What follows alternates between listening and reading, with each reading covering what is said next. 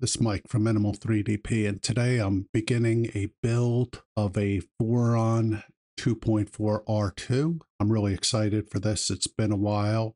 Saved and finally had enough to be able to purchase a printer kit. So today I'm going to get started with just going over what the build entails and then an initial unboxing. So let's go ahead and get started.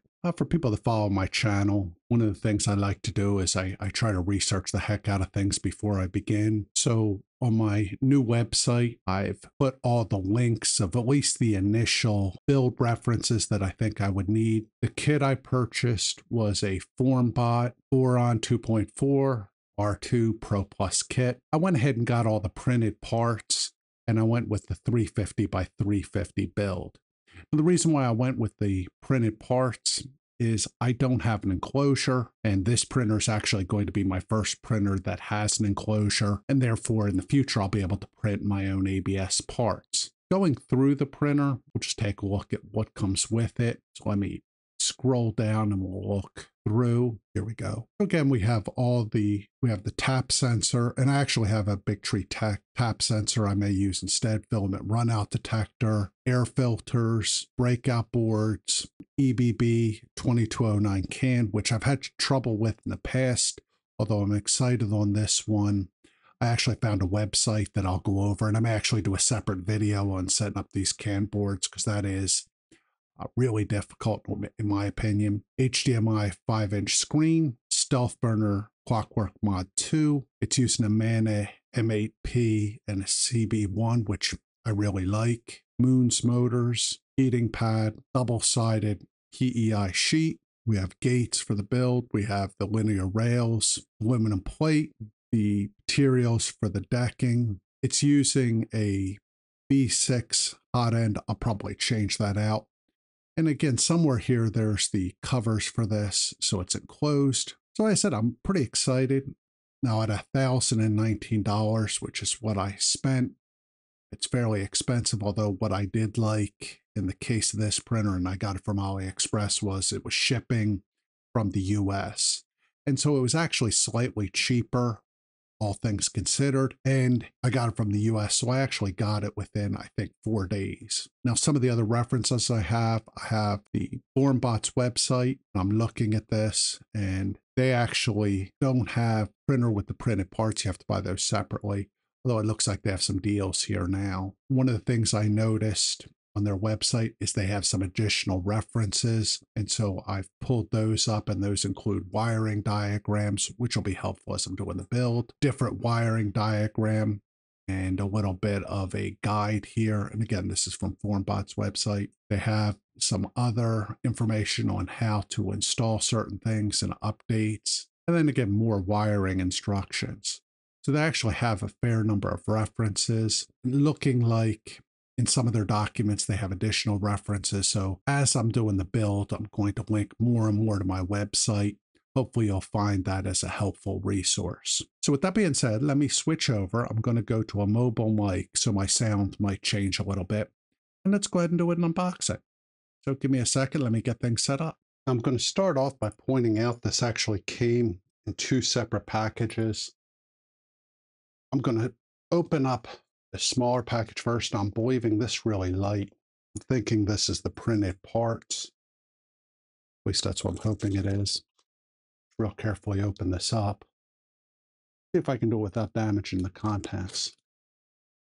As you can see, I haven't even bothered opening these since I got them. I've been trying to finish some other projects, so that way I could do this. And like I said, I've been really looking forward to putting this together. So let's see what we got. It's packed very well.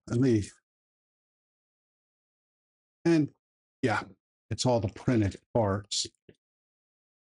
In black and red, so that looks good. Lots and lots and lots of printed parts. Piece of sandpaper's with it, and I'm sure that's to sand some of these down if they need it. Again, these are all 3D print parts. I spent money on them, which I'm a little ashamed of since I have 3D printers, but without a enclosure, I just really didn't want to mess with ABS and then have possible outgassing and all that junk. What I'm going to do is, unbeknownst to my wife, I'm actually taking over the hallway outside my office now. So I'm going to move the printed parts out into the hallway so they're out of the way. And let me set them somewhere where dogs can't get to them. And then here's the main package that I believe contains all the printer and the printed parts. This is extremely heavy. So let's start taking this apart and open this up and just see what we have. I'm just really interested in how they pack this and what all is included. I'm interested to see if they actually include a manual, or why just wind up using all my links that I've already put aside.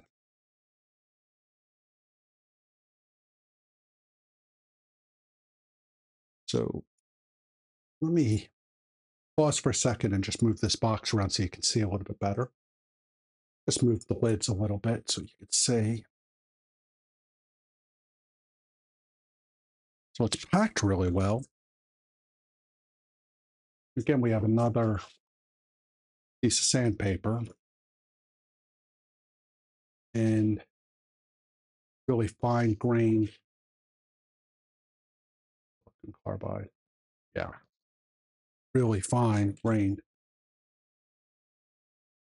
Right here on top. Yeah, this is the enclosure here on top. So I have all the enclosure panels. And let's again put those in the hallway. So we continue going through here and see what all we have. I'm just going to have to remember that I'm stacking everything out in the hall so I can find it again. That's always one of my problems, is I'll put pieces of stuff down and won't be able to find it. This is all really packed well. I'm pleased with that. Piles of things out in the hall. And again, luckily my wife does not come upstairs, so she won't see any of this. This appears to be really well packed. My dogs are already exploring the parts in the hallway. Now, as you can see, we have lots and lots and lots of parts. Let's just take a quick look through here, see what we have. I just want to see how this stuff is labeled. And then what I'll do is I'll probably quit for the day, because I just want to keep these as short videos, and then actually start the assembly process.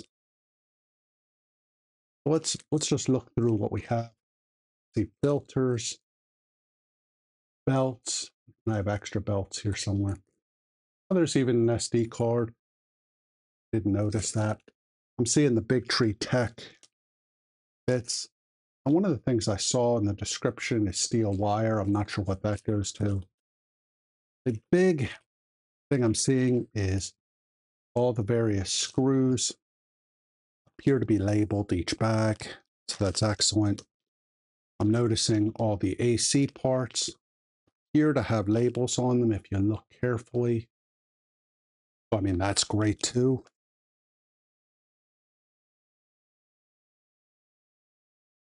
Here's the Big Tree Tech board. And one thing I don't like is this isn't in the box, but okay, live with that. Power supply, cords, everything appears to be here. And if I'm being honest, everything appears to be really well labeled. PTFE tubing. Again, everything's labeled well that I can see. Motion system. And again, you can see all the labels are here.